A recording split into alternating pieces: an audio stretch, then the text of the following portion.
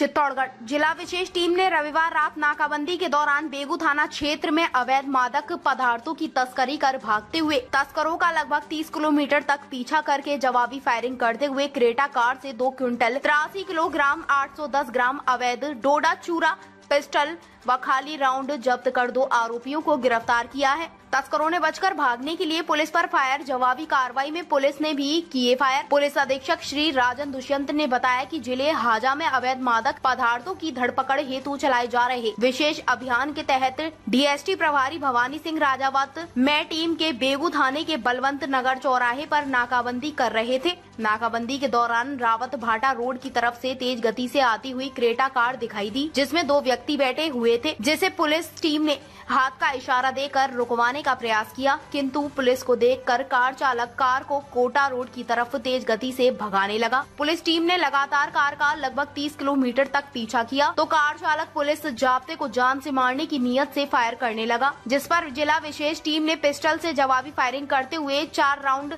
Firing किए। आवलहेड़ा के SR petrol pump के पास कार असंतुलित होकर दुर्घटनाग्रस्त हो गई, जिससे कार चालक गंभीर रूप से घायल हो गया। प्रभारी जिला विशेष टीम ने उक्त सूचना से थाना अधिकारी बेगू भगवान लाल मेघवाल पुलिस निरीक्षक को अवगत कराया। थाना अधिकारी जाब्ते सहित मौके पर पहुंचे। पुलिस ने दुर्घटनाग्रस्त कार के चालक जोधपुर जिले के तिलवासनी निवासी राजूराम पुत्र सूरजाराम बिश्नोई को श्री समाली याजी अस्पताल चित्तौड़गढ़ में भर्ती कराया है। कार चालक द्वारा कार को तेज गति से भगाने व पुलिस टीम पर फायरिंग करने के कारण कार में कोई अवैधानिक वस्तु होने की पूर्ण संभावना होने के कारण पुलिस ने नियमानुसार कार की तलाशी ली तो 14 कट्टों में भरा हुआ डोडा चूरा व चालक साइड के पैरदान के पास एक पिस्टल व खाली राउंड मिला। पुलिस टीम ने चालक के साथ ही जोधपुर जिले के ही तिलवासनी निवासी शेर सिंह पुत्र सूजाराम जाट से उक्त डोडा चूरा व पिस्टल को अपने पास रख परिवहन करने हेतु अनुज्ञा पत्र लाइसेंस के बारे में पूछा तो नहीं होना बताया, जिस पर पुलिस टीम ने नियमानुसार डोडा चूरा का वजन किया तो कुल वजन 283.810 किलोग्राम हुआ। पुलिस ने उक्त अवैध डोडा चूरा पिस्टल व खाली राउंड को जब्त कर कार चालक राजूराम बिश्नोई व